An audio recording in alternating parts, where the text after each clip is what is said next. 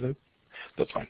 So, hello, my name's Mark Filipiak. I'm going to talk about using OpenFoam on Archer this afternoon. Let me just get the... no, wait, I don't want to do that. To minimize that, and there we go.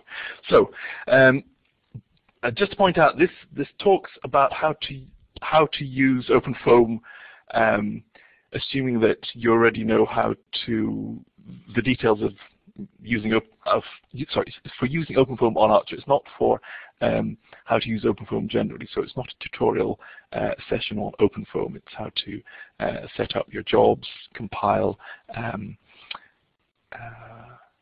OpenFoam, and some tips about how to match OpenFoam to the Lustre file system that we have on Archer. So what do we have installed on Archer? We have, at the moment, we have 4 versions. They're all installed on the compute nodes, and at the moment 2.2.2 is installed on the serial nodes. And the latest version, which is 2.4, should be installed on the serial nodes in the next few weeks, I would say. Adrian Jackson has installed the older versions, and I've installed the latest version. And Adrian just points out that version 2.3.1 has got a slightly different setup. I'll come to that in the next slide. So in general, I would recommend you use the latest version. All the bug fixes that OpenFoam have found will have been added, and I suppose the reasons to keep with an older version is if you're doing a long series of runs and you want a stable version rather than necessarily an up-to-date version, or you've validated a particular version against some experimental data and you're now doing a load of numerical experiments, or it could be that you've developed code for a particular version and you'll want to stick with that version. But in that case, the recommendation is to update your code to work with the latest version. And I noticed that on the OpenFoam wiki that there are a couple of applications that have already been updated to 2.4. So how do you use OpenFoam on Archer? First of all, the difference between the compute nodes and the serial nodes. Why are there 2 versions of OpenFoam? So the compute nodes have MPI and have the AVX instructions, which give you increased vectorization.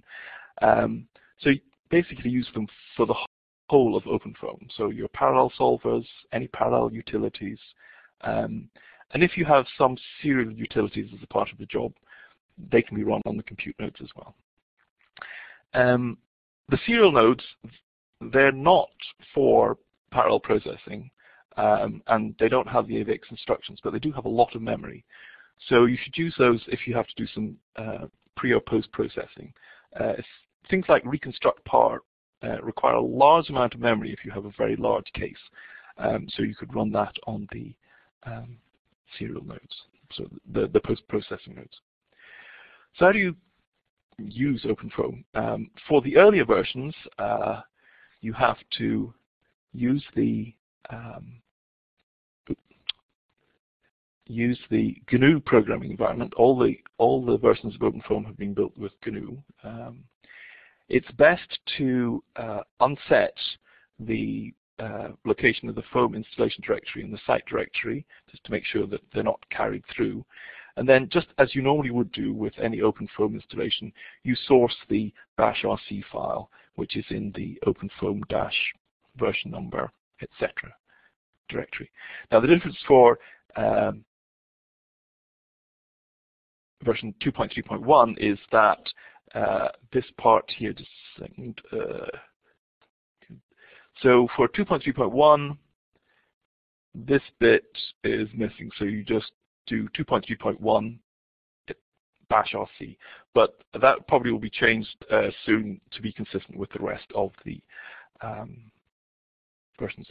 For 4, it's slightly different. There's now a module which you load first, and you still go through the sequence of sourcing the bash RC file as before. In fact, this module, all that does is set this variable to make it easy to find the OpenFoam installation, and it has a whole load of help information when you do module help OpenFoam. In general, the installed OpenFoam would be enough for most uses, but if you want to compile it, for the older versions, you should have a look at the Archer OpenFoam webpage. I've put the URL at the end of the talk. For the latest version, it's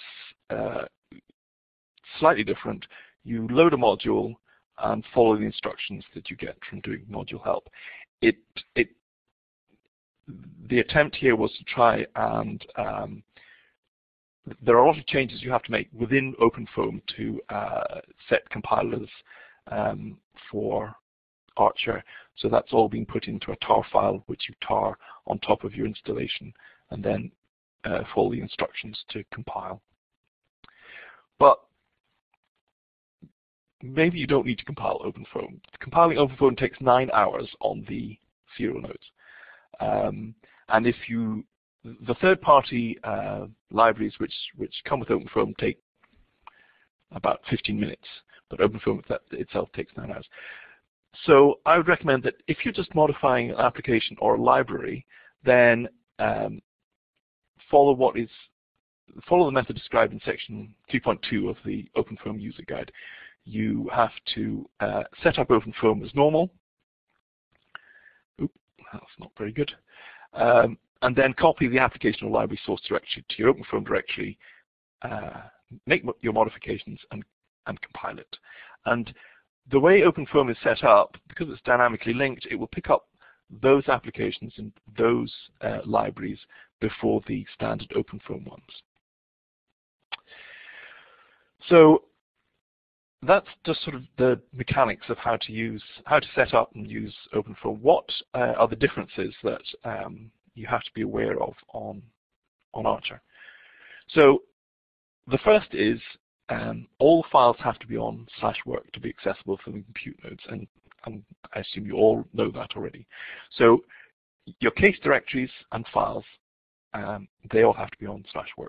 So your foam run directory will be somewhere on work. In addition, your user applications and user libraries have to be on /work. OpenFoam is dynamically linked, so those have to be somewhere that somewhere accessible to the compute nodes when you start up OpenFoam. So to make this a bit easier, when you set up a version of OpenFoam using the bash RC file, it will set the user directory to work. So this is an example. This is my OpenFoam directory for version 2.4. Usually this would be, the standard location would be in your home directory. It would be, so you'd have, this part here would be your home directory, and you'd have this underneath your home directory, but that won't work on Archer. So this is why this is set up this way. Now the important thing, of course, is that /work is not backed up, and so you will need to make sure that you don't lose your programs and your data. So for your source files, for your applications and libraries that you've made modifications to, the recommendation is to use some version control system, Subversion or Git, and it should say backed up repository here. That could be somewhere on /home, or it may be somewhere on your local computing facilities at your institution. So that's for the sources. If you're working on a case, then I would recommend that you at least mirror your dictionaries and constant data to the RDF using rsync. And you can have a look at the data management guide, the Archer data management guide, which gives some information on using rsync to and from the RDF. And Dominic Sloan Murphy gave a webinar 2 weeks ago on exactly these aspects of managing your data. You may want to mirror the case results as well, but usually there are a large number of files for each case as you evolve the simulation through time. You'll have lots of output at various times, and that will be slow for the rsync, and it can affect the backup for the RDF. It will slow that down as well. But if it's just when you're working, then rsync has the advantage that the whole you're not copying the whole directory each time. It just synchronizes the changes. And you can use rsync for data transfer to your desktop computer as well, or your home institution. And that's described also in the webinar from 2 weeks ago and the data management guide. And then when you've finished with a case and you want to archive it, so you've done your analysis, you've produced your results, create a tar file and then copy that to the RDF. That will be one large file, so it is ideal for the RDF file system. It will be saved in one place, and if you leave it for a couple of days, so when you create the tar file, you should verify that it matches the directory, and then a couple of days later you can delete the directories on /work and your rsynced directory on the RDF, or empty them if you're starting a new case with similar data. So what else is different about Archer? You should all know that MPI run does not exist on Archer, it's app run. So when you're running a parallel application, it'll be app run and -n times the number of processes and minus parallel.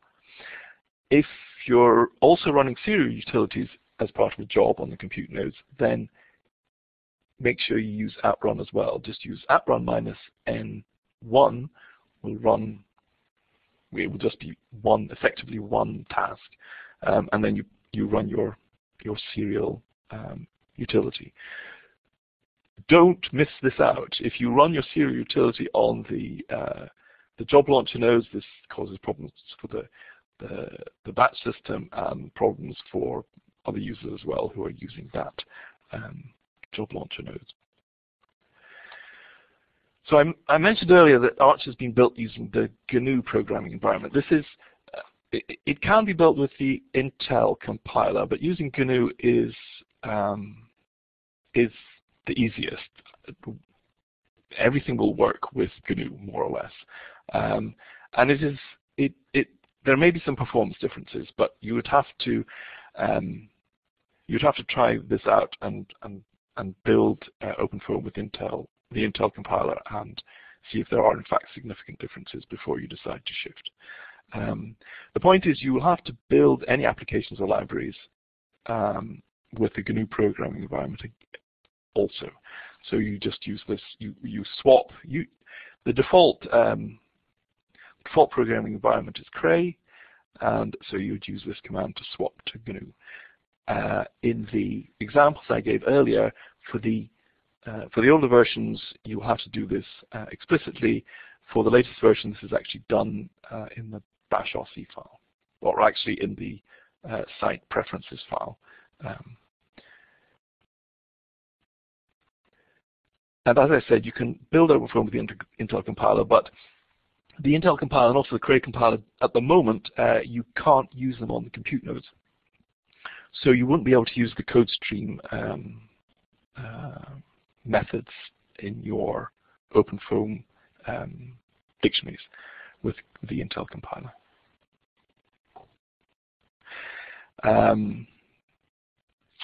The other difference is you're probably used to having ParaView built with OpenFoam.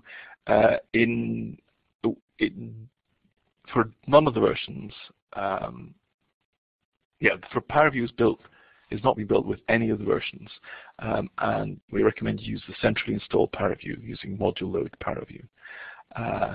The disadvantages are you won't have the OpenFoam specific file readers and user interface.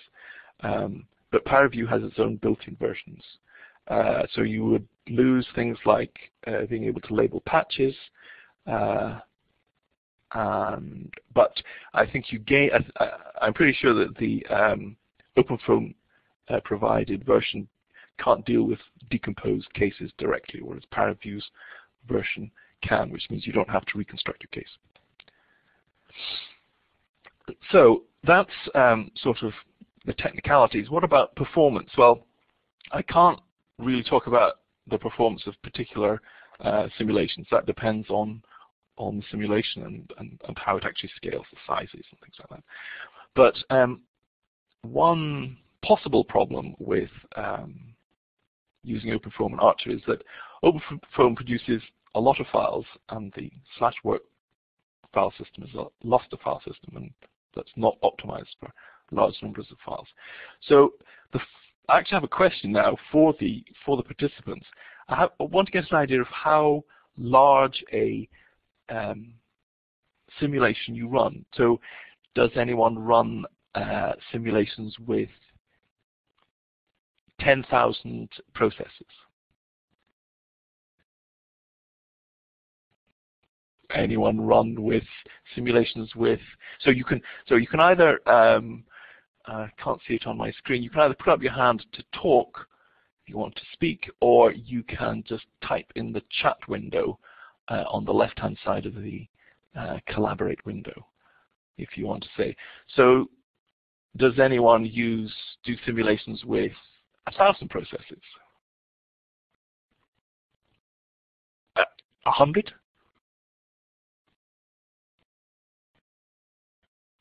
Yeah, well, okay. So maybe this isn't actually a problem, but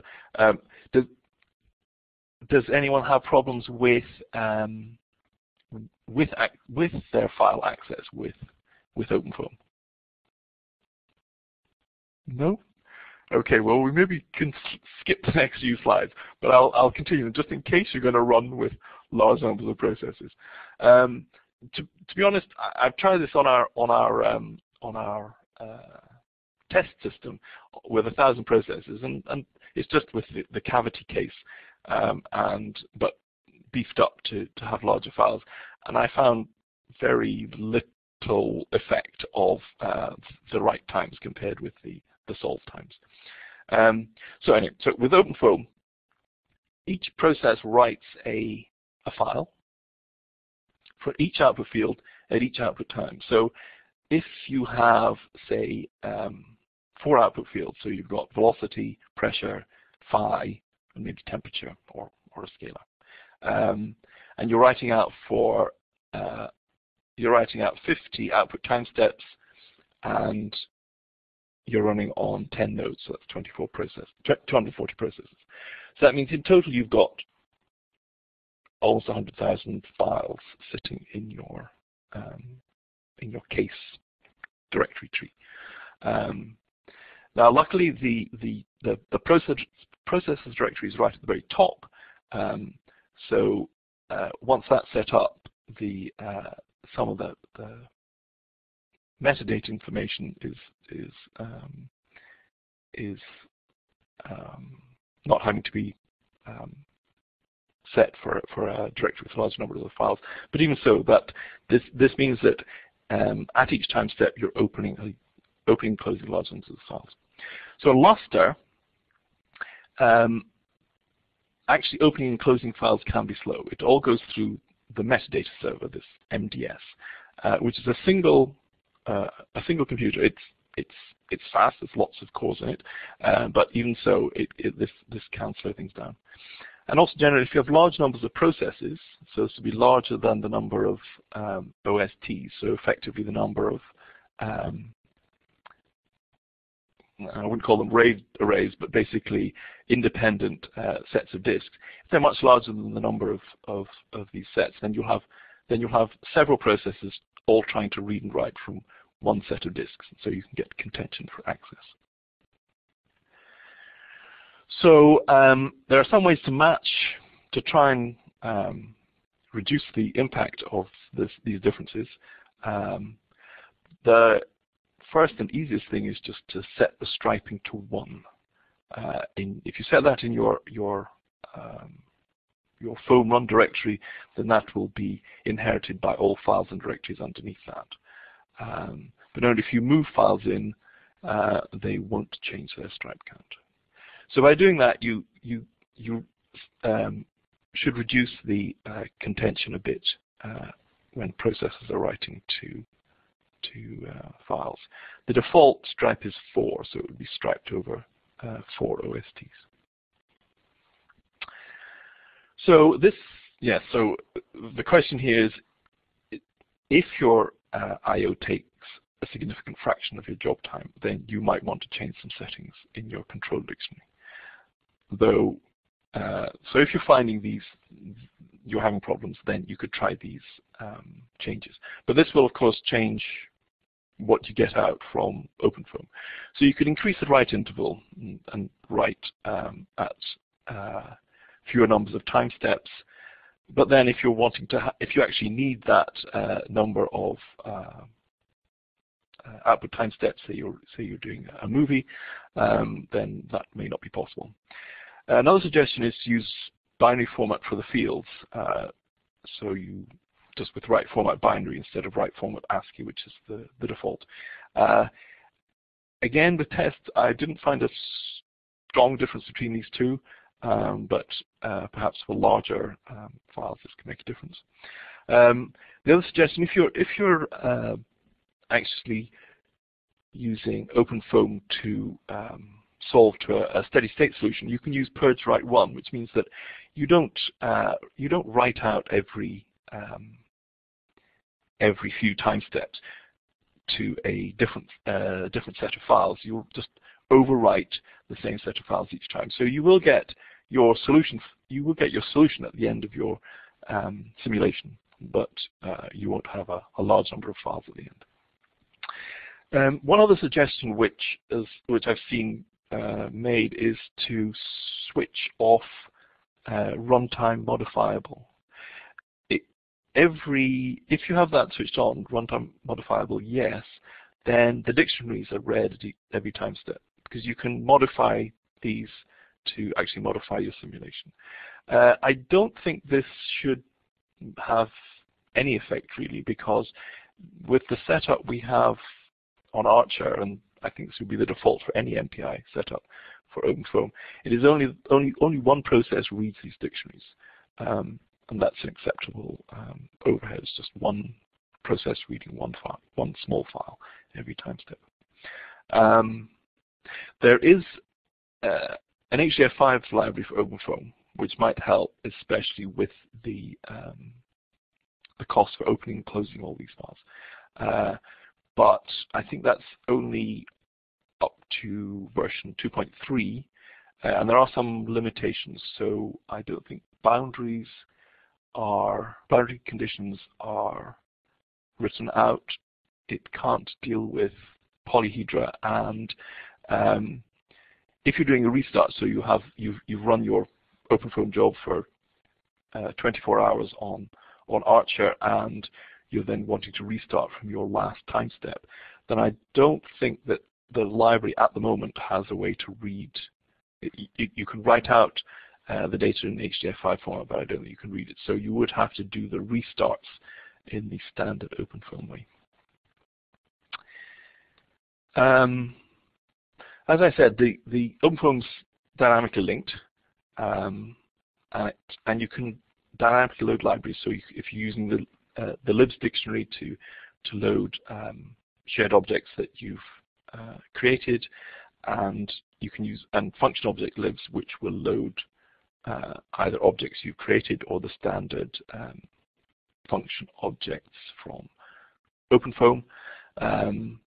And it also has runtime compilation, and that works by creating a shared object, and then all of the processes dynamically load that. So for all of these cases, each process opens the shared objects and reads them as they're needed, so when you call a function. And some of those will be on /work, because that's where OpenFoam is. So there can be many accesses to many small files, and that may be slow. I haven't tested this at large scale, so it's, again, if no one has had problems, you'd see this mainly, I think, when you start up. So if you compared when you started OpenFoam to if you had a look at the log the first time in the log, then it can give an indication that this is a problem. If you're finding this is a problem, then there's a package called DLFM, which we've used successfully for Python programs on Archer, and it will require some modification to it may require some modification to OpenFoam, but it should be able to deal with this problem as well. But please contact the Archer help desk if you want to do that. That's not so straightforward.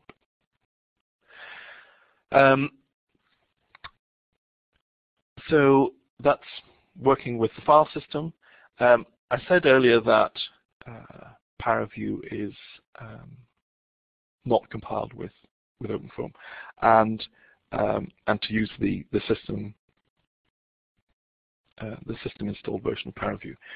So even with that, there are several choices, and depending on what you want to do, my recommendation is that you transfer the results to your desktop and run ParaView there. Assuming you have a fast graphics card, you will get fast rendering, and your user interface will be fast just because you're using it locally. So that would be my recommendation if you have a good graphics card. If you just have your laptop with the integrated graphics, I found that is not ideal at all. The alternative is an alternative way which gives you fast rendering and a fast user interface is you can run the PV server, so that's ParaView's server program, in parallel on the compute nodes, and you have a ParaView client on your desktop. So you have to tunnel through from the compute nodes through the login nodes to your desktop. But Adrian tells me that the rendering is fast, and of course the interface is fast because you're on your client. But just note that that will use up your allocation because you're actually using the compute nodes. The next least desirable is running PV server on a post-processing node with ParaView client on your desktop. So you again tunnel through using SSH, and I find for that the rendering is slow and the user interface is fast. And the worst case would be to run ParaView on a post-processing node, and you'd just be using your X11 connection, and then everything is slow, rendering and the user interface. There is a possible fifth option, which is to run. You could run the PV server in parallel on the compute nodes and a ParaView client on a login node. So that would give you fast rendering, but it would give you slow user interface. If you want to try out some of these methods, have a look at the ParaView web page on the Archer website, and if you can contact the help desk, and Adrian will give you a hand with setting up the tunneling if required, and certainly also with this, which is quite complicated to set up this session. So that is the end of the webinar. Here's some links and references. There's a web page for OpenFoam on Archer, so it covers some of the stuff I've talked about in the webinar. At the moment, it does not have the information about OpenFoam 2.4. And of course, there is the OpenFoam user guide, which is very useful.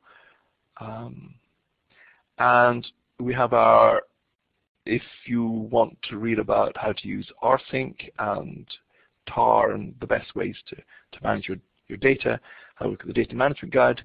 And then there are these two guides on more specialized packages which you can use for if you finding you have problems with the the file system access with OpenFoam. So that's the end of the webinar. If you have any questions, then please either hold up your hand to talk or type into the chat window.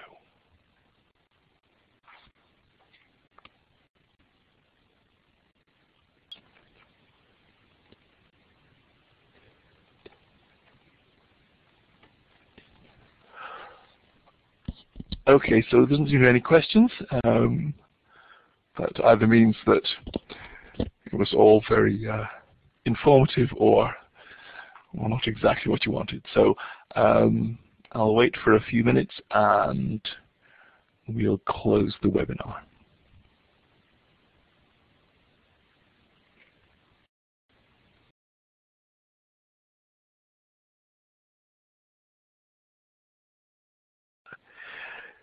Okay, so thanks everyone for attending. This this webinar will be available on the Archer website, the recording and the chat and the slides. Goodbye.